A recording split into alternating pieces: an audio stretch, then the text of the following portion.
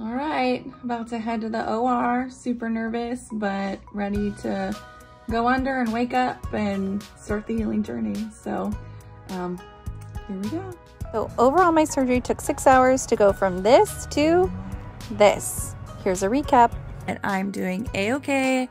First day, let's just do a quick recap. Went into the surgery center, said goodbye to my spouse there at the door. Went to the nurse. She was amazing, very patient and kind. Then Dr. G came in, did all of his write-ups. He was awesome. Had anesthesiologist come in, put the IV in my hand, and then went to the OR. Sat down at the OR. The anesthesiologist put the medicine in, and then the cap over my face. That's all I remember. And then I woke up and they got me ready and I went to the hotel. And I have to tell you, that was so fast. The night before surgery, I could not sleep. I was ready to be knocked out because I was so tired. So got to the hotel and then my stomach was in pain. And it was because I had Tramadol instead of the full 1,000 milligram dose of Tylenol. I only had 500 milligram dose of Tylenol. So I was in quite a bit of pain until my next cycle of meds where I had 1,000 milligram dose of Tylenol. Then the pain was so manageable. It was so much better. I feel fantastic now.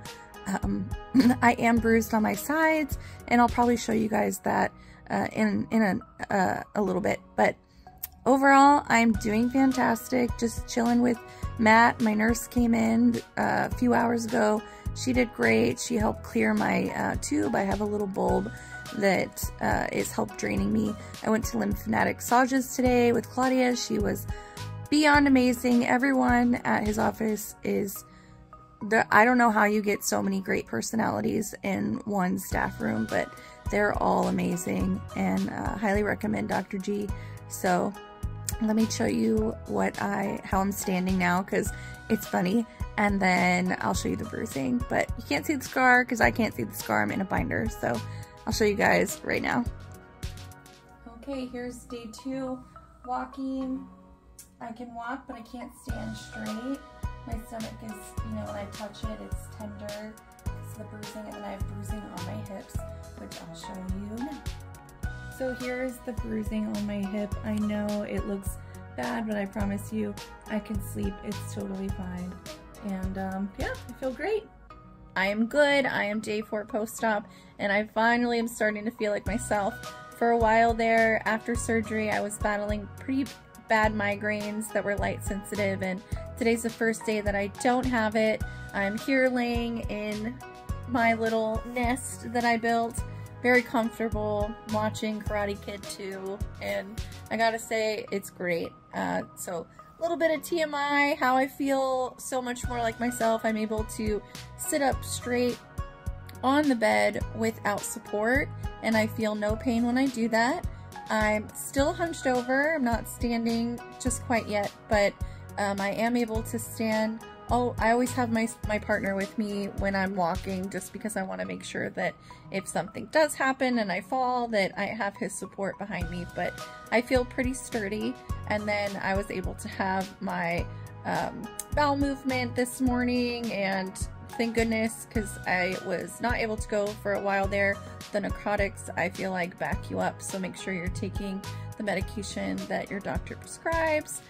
Dr. G put us on Colase? I'm not sure. A little red pill, but take your pill because it does eventually help. So, but I feel like we're doing great. The only thing I have now is, for some reason, smell is bothering me. So my husband ate some delicious food from Fit Life Foods, and I gotta tell you, I wasn't into the smell this morning. But other than that, I'm doing great. Yay, day 4 post-op. Woo woo. Here's a quick clip of me walking. You can see I'm still hunched. We're heading over to hyperbarics, and we already did the lymphatic massage for the day.